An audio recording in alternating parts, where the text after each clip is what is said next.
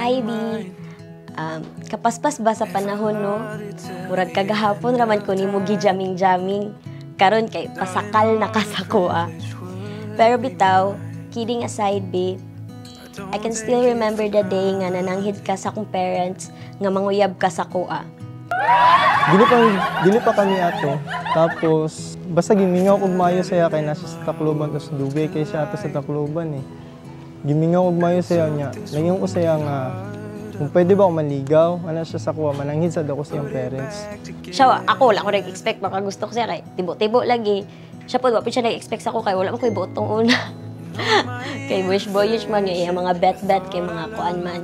Mga bitikin-bitikwin. Putot pa dyan ko karoon. Asal bitikwin na rin. Sure naman gid ko nga siya na jud. Kanang porsigido ko ba nga makapanguyab gid ko siya kay kato nga time na develop na gid ko. Murag ka nang nagkagusto gid ko siya.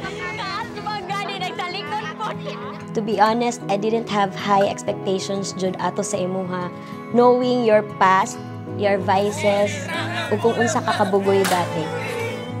Ang naa sa akong isip ra jud kay sige tan-aw na to kung unsa jud ka kaseryoso.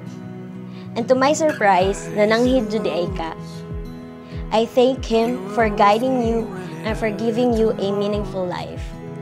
I thank God that I will marry my first true love. It is not every day that a person can marry their first true love.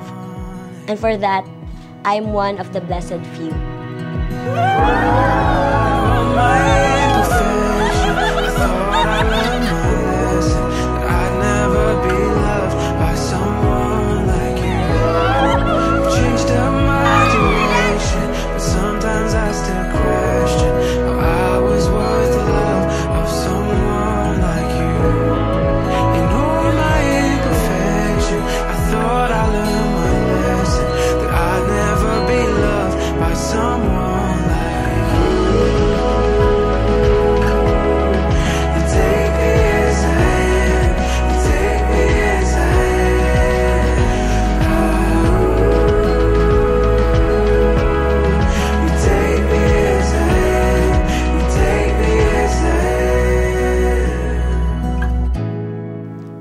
Our love was a hell of a roller coaster ride. It was the roughest road I ever took. People threw rocks at us as if they knew everything about us. May times nga nagsuko nako kay di na nako kaya ang trial sa tua. Dear Pam, it came at the most difficult situation in my life.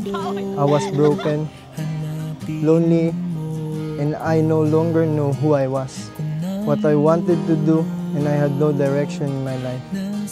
I was always negative on myself, and I was angry, and I was afraid of something new.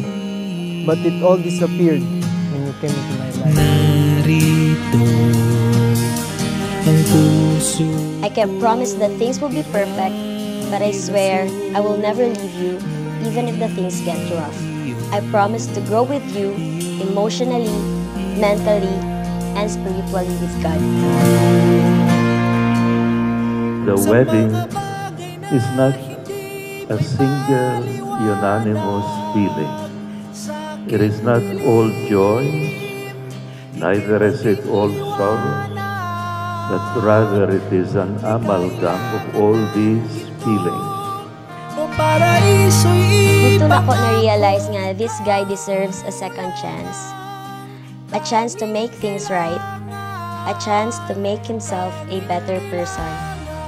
A chance to pave his way onto a better future. Ella, did you come here of your own free will to bind yourself forever in the love and service of your husband? Yes, Father. Justine, did you come here of your own free will to bind yourself forever in the love and service of your wife? Yes, Father. I will be honest and faithful sa iya ha. Quiz na ko buhaton tanan para okay ang among situation. O maningkamot di ko para mahimong best husband para sa iya. But still, you held on to me. He never gave up on me, not even once. Ipaglaban jud ko nimo sa tanan. And for that, I am truly grateful. Sa mga bagay na hindi may paliwanag sa aking dilim, ika'y maging liwanag. Di kailangan ng ginto o paraiso'y ipangako. Ikaw lang ang tanging kailangan.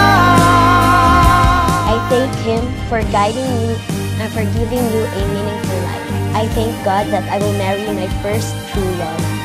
I love you to the moon and back. Isama mo na pati ang stars. My heart is yours, babe. Sa mga bagay na hindi may paliwanag sa aking dilim, ika'y maging liwanag. Di kailangan ng ginto o paraiso'y ipangako. Ikaw lang ang tanging kailangan, tanging kailangan.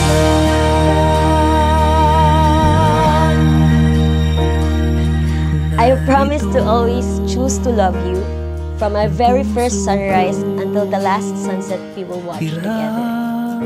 I promise to love you today until we are old and gray.